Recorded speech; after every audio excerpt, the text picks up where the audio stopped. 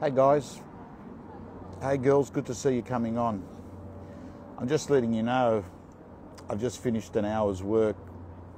I'm at the Bay Run here in Sydney, and I'm just sitting down. I've got my Remarkable here, I've got my iPad here, and I've just been sitting down working out content for my real estate gym members for this week.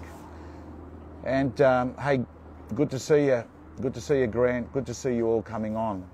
And I just opened up a file, and the file was an audit that McGrath and I had produced about 4 years ago on what the highest performing individuals in our industry were doing.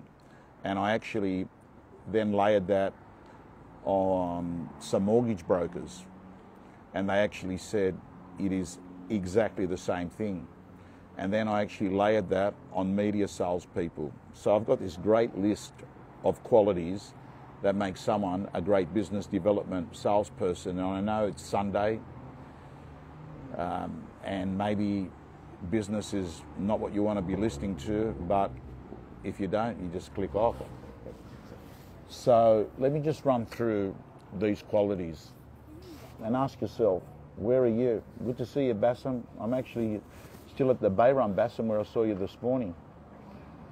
But I did go home first. So let's go through. Hey, Vedant. Hey, Stefan. Say hi to everyone. So let me run through. I'm not going to go through the whole list, but I've got to say to you, the best of the best, they're optimistic, so they score really high on optimism. They're really, really good at taking responsibility. And there's a saying, if it's got to be, it's up to me.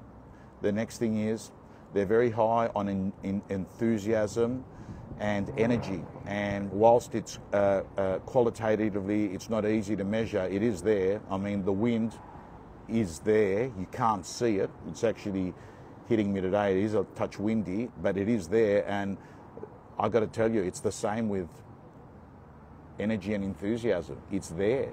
Someone walks into the room, you can actually feel it. Yes, Mario, that was me on the Bay Run this morning, and I have to say to you, I just can't get over it. I have not been able to do any serious cardio since February 2022. That's over a year and a half ago. And all of a sudden, in the last week, I've just noticed that my health has dramatically improved. Anyway, let's put that aside. I won't keep running through this list. The last thing I said is energy and enthusiasm. Let me move on to the others. Time management, which to me shouldn't be time management, it should be choice management, because you don't manage time, but you do manage choices. And with better choices, you make better decisions, and with better decisions, you get better results. So the truth of the matter is, the decisions and the choices you make will have a very big bearing with the path and the trajectory of your life.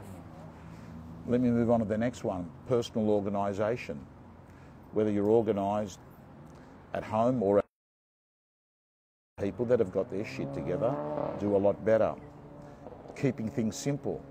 I'm not quite sure what the law is, but there's a law that when you're faced with doing something, normally the best one to use is the simplest and the easiest one to understand.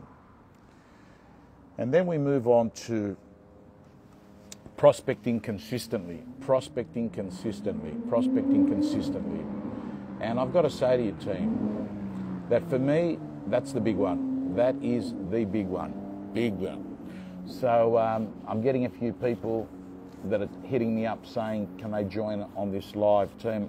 If I join, it's going to stop the linear path I'm trying to do with this video. So I'm not being rude, but I just got another 2 or 3 minutes. But thank you for asking to join. Prospecting consistently. This is the one. This is the one the best of the best have been able to nail. And the amateurs struggle with. The amateurs struggle with. So team, all I'm going to say to you is, if you haven't read the book Fanatical Prospecting by Jeb Blount, you should read it. You should then probably listen to the podcast that he does. Or actually, no, I'd listen to the audio book so you can really nail it into your head.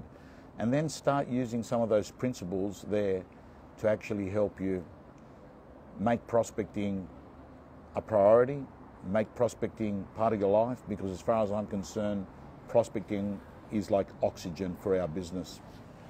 And then the last one I want to touch on is the best of the best have got this incredible ability to have difficult conversations often, fast, and deliver them in a positive way. So team, I want to thank you so much. Stay well, enjoy your Sunday. That was a short summary of qualities the best of the best have.